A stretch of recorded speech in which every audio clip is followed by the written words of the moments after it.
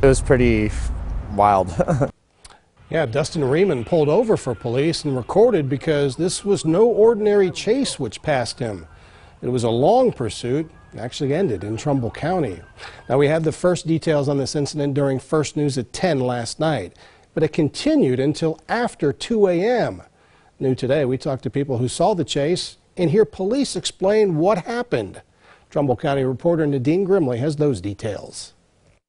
Robert Ashley Jr. is in the Portage County Jail, accused of leading law enforcement on a nearly 40-mile chase originating in Rootstown around 7:10 last night. It started with Portage County Sheriff's Office responding to a report of a person slumped over the wheel overdosing on State Route 44 near Interstate 76, at which point when Portage County Sheriff's Office responded, the suspect fled. The chase made its way into Trumbull County. I think they're chasing the van.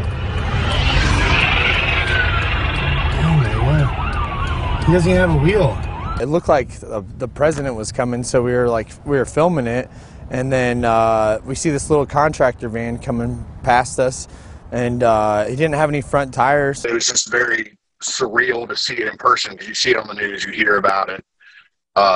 It's not something I guess everybody gets to witness. Troopers say law enforcement was able to successfully use stop sticks. It actually lowered his speeds from where he had hit speeds upwards of 90 to where he couldn't get up over 50, which allowed him not to catch up with traffic. It allowed us to keep traffic back from him, and it allowed for a safer pursuit. The van eventually went off the road on Route 11 South in Liberty Township near Tibbetswick Road. Investigators say Ashley ran off. Law enforcement searched for him on the ground and by air. Troopers say he was arrested around 2 a.m. and taken to the hospital to be treated for hypothermia before being booked into the Trumbull County Jail. Investigators say drug paraphernalia was found inside the van. Impaired drivers are a danger to us all. In Liberty, Nadine Grimley, WKBN 27 First News.